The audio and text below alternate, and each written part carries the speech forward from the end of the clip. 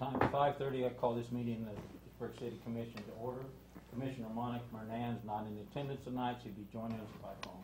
We stand for the invocation given by Bishop Walterson, Lighthouse Temple. Our Father God, we thank you today for your blessings upon us. We ask you to bless our commission, the shepherds of our community. We ask that, oh God, that you would give them the patience of Job and the wisdom of Solomon. We ask you to bless everyone that come before you today in business. And we thank you in Jesus' name. Amen. Amen. Join me in the Pledge of Allegiance. I pledge allegiance to the flag of the United States of America and to the republic for which it stands, one nation, under God, indivisible, with liberty and justice for all.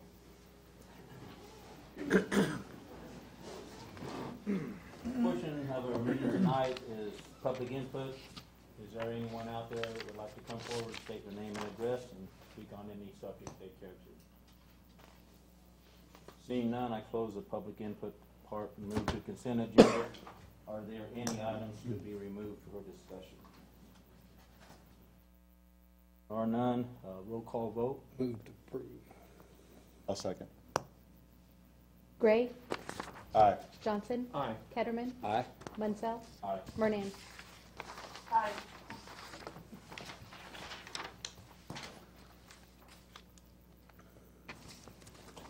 Public hearing. We've scheduled a public hearing tonight to 2015 budget amendment. The city advertised for a public hearing to be held on Tuesday, December 8th, 2015 at 5:30 p.m. in the City Commission Room, located in Law Enforcement Center, located at 201 North Pine, to hear any questions and answer objections of taxpayers related to the proposed amendment using funds in the 2015 budget. Jamie. Mayor, City Commissioners, I mentioned this a couple meetings ago that I'd be bringing some budget amendments at year-end on 3 of our funds, and that's what this is about now. It's like year-end bookkeeping, clean up so we don't have any state budget violations. We had 3 funds: the debt service fund, special parks and recreation fund, and the Section 8 housing fund. The debt service fund is because we did some bond refinancing where it increased the expenditures and revenues, but the budget, it goes by the expenditure side, so it was more than what we had originally adopted. So I had to raise that to allow for that. The special parks and recreation is due to increased revenue on the liquor tax that was received over what was estimated. It was more than what the state had estimated we were going to get this year. So I had to raise that too because that's all gets expended out.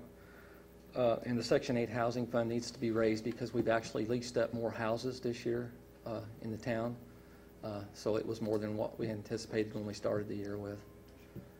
So you just need to open this up to a public hearing, and then if there's no comments or anything, you close the public hearing and then vote to approve as amended. I open this portion up to hear and answer any objections to this budget amendment from the public. Anybody would like to come forward and state their name and address and any objections they have? Seeing none, I close the public input. And is there a motion to approve this amendment? So moved. I'll second.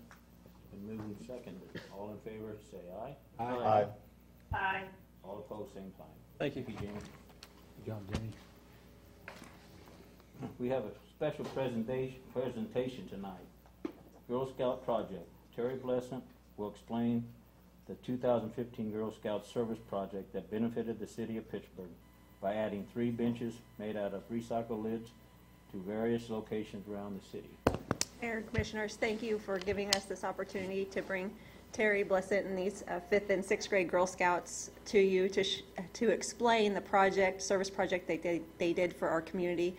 They spent a lot of time on this project, and hopefully it's something that they can continue in the future, but we're just very proud of the work they did, so I'm going to turn it over to Terry to talk to you about it. Hi, I'm Terry Blessant, and I am the troop leader of Troop 61018 here in Pittsburg, Kansas. We started this project back in August of 2014.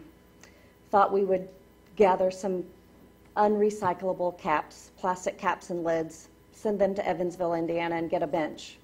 We needed 400 pounds for one bench. So we thought, we'll do one. And when we started, we thought, it'll take us a long time to get 400 pounds. So we started, and we had 400 pounds in not very long of a time period. So we decided to keep going. We stopped at 3 benches because we were out of room and overwhelmed. So here is, we had to wash the caps before we could actually take them. So here's just a few pictures of the girls washing the caps. It was a long process. Some of the people would wash them, some of them not so much. Just here's another picture of some more washing. This here, somebody graciously donated their enclosed trailer for us to travel with these caps. We went to Evansville, Indiana with them. 5 girls went with us. Here we are unloading them in Evansville. The girls helped. It was pouring down rain. They didn't care. They got out there anyways. So here are the 5 girls that went. The 2 gentlemen are the 2 from the company in Evansville, and then the benches up on the top right are the ones that we actually brought home. Here is the park at Schlanger, which is where we would like to put, I'm assuming since there's a pad now, we are definitely going to put one there. The second one, we're unsure of exactly where, but then the third one, Harvey Dean actually came, the girls went to Harvey. He was looking to place a bench with his coal buckets and his football, so he decided that he would like to partner with us. So he paid for his bench that we will place here. Do you have any questions? Would you like me to introduce you? Should introduce the girls. This is Ellie Clutter, Beth Blessant, Catherine Kirby, Paige Kirby, and Grace Cunningham. I'd just like to thank you for all the hard work you girls did in providing something that's going to benefit and really, truly beautiful project, taking trash, and turning it into something useful. So thank you for your hard work. Yes, thank you very much. Absolutely.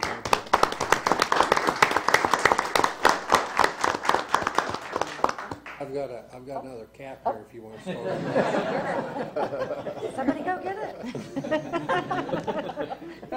Yeah, do you have any other projects planned? At this point, we do not. We want to get this one completely finished first before this is just the beginning of the girls' projects. They will have, this is called the Bronze Award for them. They have to do a project that serves the community, and this definitely will serve the community, I believe. I mean, people take their kids to the park all the time. They'll have a place to sit, but we don't really have another one in mind yet. Well, benches are expensive, so on behalf of all the taxpayers, thank you, because they're critical, and we can use as many of them we can get, and those are beautiful benches, so great job. Yes, thank you very much, girls. Thank you.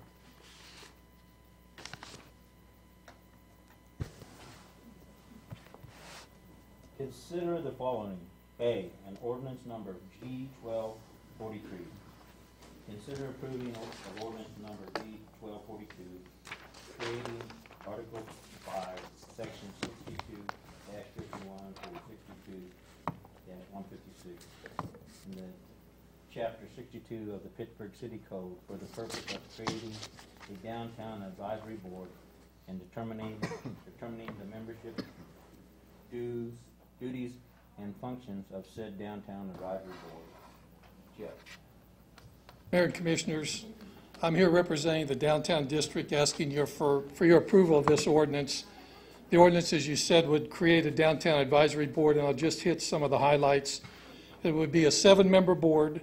1 member would represent the hospitality industry, 1 would represent the retail industry, 1 would be a property owner,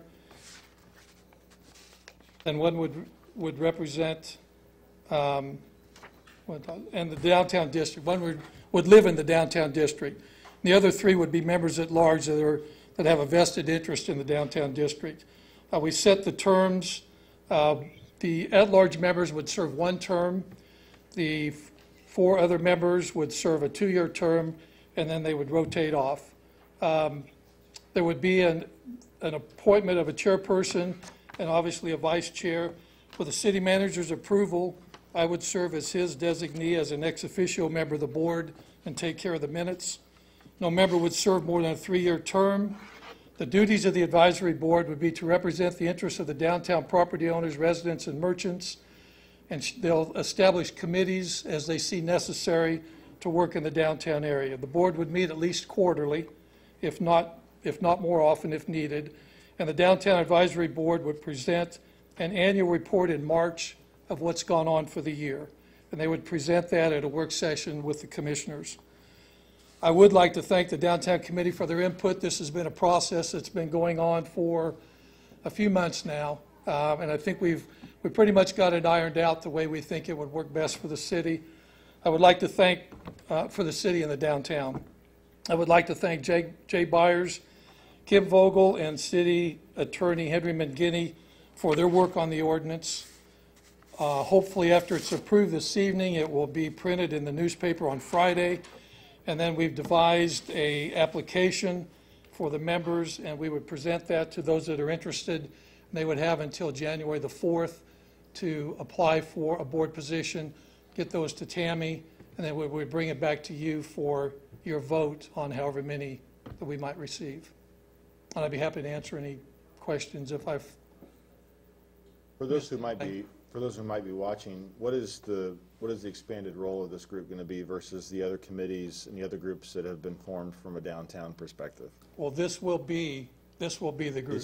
These cities Right. advisory board. We've had, in the past few months, we've had different committees that have worked together on different projects. We've had an infrastructure committee, we've had a marketing committee, an events committee.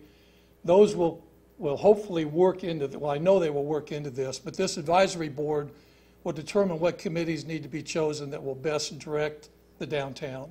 And I would assume a lot of those that I mentioned will continue. One thing I did mention, one board member will be responsible for each of the committees. So hopefully it will be an ongoing effort, or will be an ongoing effort to help, bring new ideas into the downtown and kind of get all the downtown merchants, working together. And we think this is something that's been needed, and we would ask for your approval. Okay, so this would be similar to like the airport advisory board. Correct. From a practical I'm not standpoint. sure the functions of the airport board, but No, Commissioner Gray is exactly right. I mean, I guess his question's probably similar to what I think maybe I'm thinking. Can you take a minute, and you may need Jay's help, I don't know, and let's talk about, just recap for everybody, there's been a lot in the last year and a half as far as noise ordinances, overlay districts, just kind of lay it out. I mean, is this board going to oversee everything? How's the overlay district working? We've got you as a downtown coordinator. I mean, we've had a pretty significant effort to get organized downtown. Maybe isn't this the final piece? yes, Is actually yes, it is. And I think my question was just related almost more than just for structural purposes, because I think there's been many downtown groups, maybe many is exaggerating, but there's been several downtown groups over the years that have been formed and gone away or reformed, and so just for those who might be watching, I just wanted to make sure that it was clear what this board would be, who it would replace, and what its function would be. Is more you are correct, there's been a lot of changes over the last year and a half, so I don't know if you could summarize that for those who might be watching. Well, I mean, to answer your question, Commissioner Gray, what it would replace really is what's been working, but we've felt for a long time, until we're a recognized board with the city, we don't feel like we're going anywhere.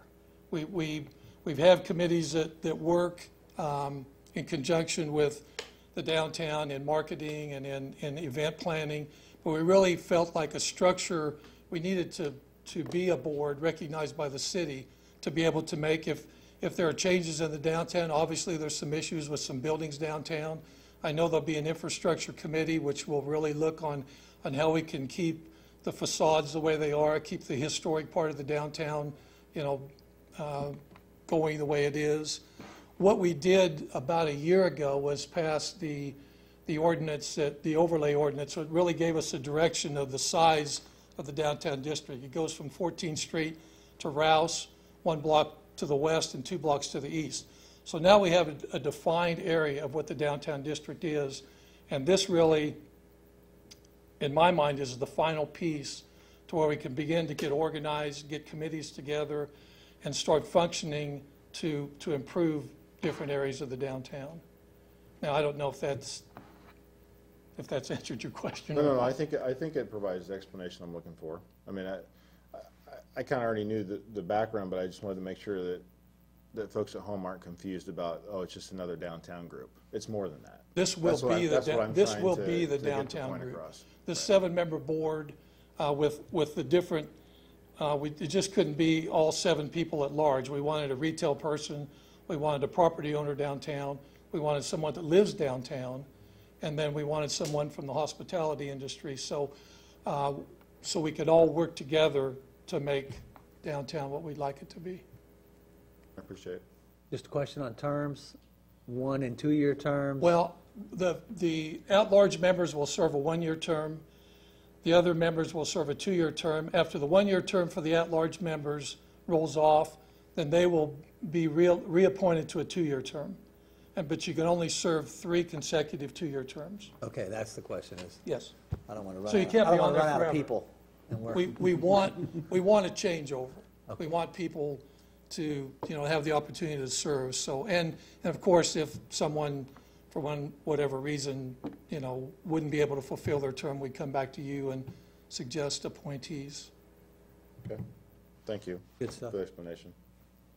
Any further questions? Do you have any people in mind to be on the committee yet, or is it too early to? No, I think there's been a core group of people that have really helped me with the downtown district, and I would assume, and I don't want to give you their names, but I would assume a lot of those people would be interested in being a member because they have been there from the beginning since I've been on board, and I think they would want to continue that and feel like now they have some real input that they can give to the group. Sort of as a follow-up to Michael's question, you had mentioned the infrastructure thing kind of being on your radar for the future. Are there any other sorts of things that, like, the group has kind of come up with preliminarily that they're thinking about? I think marketing the downtown is one item that I know people are interested in, and also events downtown. And events downtown don't necessarily need to be on Broadway. Events downtown can be on Pine Street, can be, so we're not having to maybe continually block off the downtown area. But there's a lot, there are several people that are interested in different events downtown that can help bring people into the downtown district. I'll just step in here. There are a couple of benefits to having an organized group, a recognized organized group that's been recognized by the commission. They're eligible for more grant funds. We're more likely to get grant funds potentially. We're looking at grant funds for planning, for general planning for the downtown area, redevelopment, potential redevelopment grants. And historic preservation grants, a lot of those things that we're more likely to get with an organized group. So there's definitely those pieces. We're also looking at taking that downtown overlay and identifying particular areas within that downtown as venues for activities. Like obviously Europe Park is a good example of that. That's a good example of a venue that we could identify. And if people come to us with suggestions for activities, we can say, well, we have these venues downtown, and based on the kind of activity they're looking for, perhaps we could identify a particular venue for that activity. Say, well, in other words, what you're talking about or planning looks like it fit really well in the Pritchett Pavilion, for example, and we can kind of organize it better that way. That way, we can, when we need to provide resources to support that activity, we'd already have a plan. It's not ad hoc every time. We know if we're going to have an event at Pritchett Pavilion, we need this, this, this, and this, all right? And that plan could just be executed without a whole lot of reinventing the wheel every time. So these are just some of the things that having a more organized group allows us to do. Mayor, I might just add one thing. We applied for the Smart Growth Grant. We were one of 7 out of 68, I think, that had applied for it. We received a phone call, we had a meeting, but unfortunately, we were informed last week that we didn't receive it. The good thing is they're applying for additional money in 2016, and they asked us to be patient because they really appreciated the application that we sent in and felt like, and they said we were on their short list. So they said, be patient, and hopefully in 2016, they would be able to maybe come on and help us with that grant. That's a plan. Planning grant. That was for all cities in the United States, wasn't it? Yes, But that's, yes. that's pretty good to be on that short list.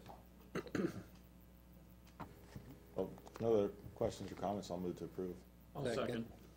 Been moved and seconded, all in favor of approving the ordinance, say aye. Aye. Aye. Thank you. All opposed, same sign. Motion carries. Link resurfacing project. The Kansas Department of Transportation has announced approval of funding for the Clink resurfacing project on K-126 4th Street, KCS overpass east of Freak King Highway for fiscal year 2017, based on an estimate for the total project cost of $610,340, with the state's participation being 50% of the actual total participating project cost. Cameron. This is a similar type project to what we had just completed this year, running from the bypass up to Pine Street. This would take it from the overpass out east to Freak King Highway. Questions for Cameron? I don't have any. I'll move to approve. Second. Moved and seconded to approve. All in favor, say aye. Aye. All opposed, same sign. Motion carried. Thank you. Thank you. Phone system upgrade. Staff is requesting authorization to accept the quote submitted by Xander Open System, ASO, in the amount of $98,712.69 to upgrade the city's telephone system. Hi, Mayor, Commissioners, we purchased the current phone system that the city uses. This is a citywide telephone system. We installed it in 2007. We have since then not upgraded the system or maintained the licensing for it. It's a cost-saving measure that was done. What that means is that if we have a problem with it or something goes wrong, we cannot call the company to help us fix that. All right. Now, obviously the staff here has been maintaining it, and we've been able to keep it up and running. But it is we run into numerous scares that we obviously still need a telephone system. We're not beyond that yet. We may have some options in the future, but right now we need a phone system for almost everything we do. So this is something that we've been kind of identified. We identified this several years ago. We've been trying to put aside some money for it and identified funds for it. This is an unbudgeted item, which is why we brought it up on the consider agenda here. But we feel we have enough resources now. We've pared down the contract to what we need. This particular contract will provide software to upgrade all of the licenses we have. We'll provide for some equipment, some switches and routers and things behind the scene we need, as well as services to upgrade. There's some process that you have to go through. You have to upgrade all of the switches. There's a pretty involved process you have to go through to upgrade your telephone system, and that's what all of this is for. It's not actually buying any additional telephones, right? The telephones we have now will actually work with the upgraded system, but there's some things that we haven't been able to do because we haven't been able to upgrade anything. We haven't been able to add any services. We've been running out of voicemail boxes, so we've actually, when a new person comes on and we need an additional voicemail box, we actually have to remove someone or put them in a group. So that's kind of what we've been doing. So this will take care of all of those kind of shortcomings. So that's what this is. But what is the plan going forward so we don't end up another 7-8 years down the road with no upgrades? I mean, are we looking at what the long-term solution is for that? Well, the solution is to budget and include license upgrades in the future. What's in front of you provides for 3 years worth of licensing. Okay. At that point, we're really going to have to start, after that 3-year period, we'll have to start looking at do we want to change out some more equipment? We'll reevaluate the phone system at that time. This is going to be good for 3 years, and after that we will add budgetary item to maintain the license. Did you bid this out, Jay, or could you explain? No, this is actually purchased off of a state contract. Alexander Open Systems works through the state. This is Cisco equipment. Cisco has a contract with the state of Kansas, and we can buy off that. It's all bid out, as all the state contracts are for these sorts of things, and so we can be guaranteed we're getting a good bid rate on all of these, all equipment and services. So is this a continuation then of the existing service that we had, like simply an upgrade to the present system? That's exactly, yes. It would be considerably more expensive if we replaced it. Do we have any idea what it's going to cost in 3 years to budget what's necessary to keep it from falling into this state again? I think it'll probably be in the nature of $20,000. Just a normal percentage? License upgrade for software. That's every 3 years? That'll be every year. That'll be every year. That'll be every year. At that point, it'll be every year. I have to go back and, I can't, it's hard for me to estimate what it's going to be in a few years, but that's the neighborhood. And that's 3 years away. We're also going to be buying phones, but with current budget money, we'll be buying new phones. We won't, that won't be that'll be additional expense. The 3-year licensing fee, does that cover the maintenance and stuff that goes along with it? It does. And the key being, we can call somebody and say, we're having a problem, and they'll get online with us and fix it. When do you plan on, if this is approved, to get this? Well, January, we'll start. And I think it's did we say about 6 weeks? Yeah, it'll be about a 6-week. The project run time's about 6 weeks of a technician from AOS and other skilled vendors coming on site. So the whole process takes about 6 weeks, about 3 weeks worth of pre-planning, scheduling before that. So we're looking completion date by Valentine's Day, but we ought to be starting in January. And realize every building we have that has phone service has to have a separate switch, and that has to be programmed, and that's how we do that's how 911 works. So when you make a call, that the desk here knows where you're calling from. So all of those have to be programmed with the 911 system. So it's a little bit involved, the process is. Multiple locations. No new numbers? Nothing. Oh, no. There are going to be physically no changes for the citizens, user. nothing will change on their end? No, thanks. No changes for the citizens. It's just behind-the-scenes stuff, like most of the stuff I do. So. Any further questions for Jay? No? I'll move to approve. I'll second. Seconded, all in favor, say aye. Aye. Aye. Aye. All opposed, same sign. Thank you, Jay. Thanks, Jay. Are there any non-agenda reports or requests? We just have one, I believe. Cameron?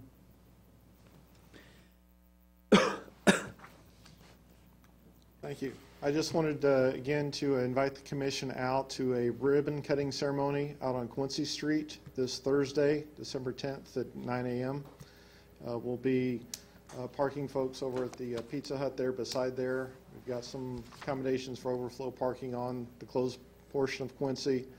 We'll be setting up a stage there, and the general public will kind of congregate there right in front of the railroad crossing there in the closed portion of Quincy. Quincy itself will be closed between Broadway and the railroad tracks, and we'll start putting traffic control out prior to that, probably about 7, 8 o'clock, start getting that rolled out. But definitely invite the commission and invite any of the public and media that would like to attend. That's at 9, right, Cameron? Yes, 9 a.m. All right. Thank you, sir. Thank you. Thank you. I have one thing. I would like to recommend city staff to provide any assistance to the county if they pursue a countersuit against Cherokee County regarding the casino.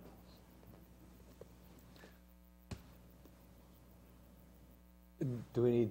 What do you mean by that, Chuck? Do we need 3 people to vote on that? Or? Well, if they ask for something from the city on their countersuit, I would think anything they ask us to do. What if they're asking us to join it? I'd just soon get commission approval to move. Well, I think, do we have, what kind of grounds would we have for the lawsuit Well, anyway? is this something that we can discuss in an executive session? Yes, yes, exactly.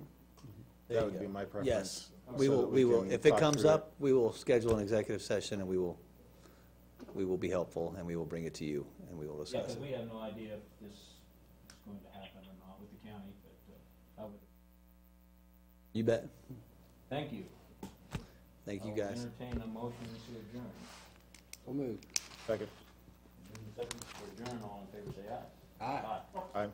All opposed, same sign. We are adjourned. Oh, that didn't take as long as some of the long, the short. Don't call me. Well, no, I guess you did.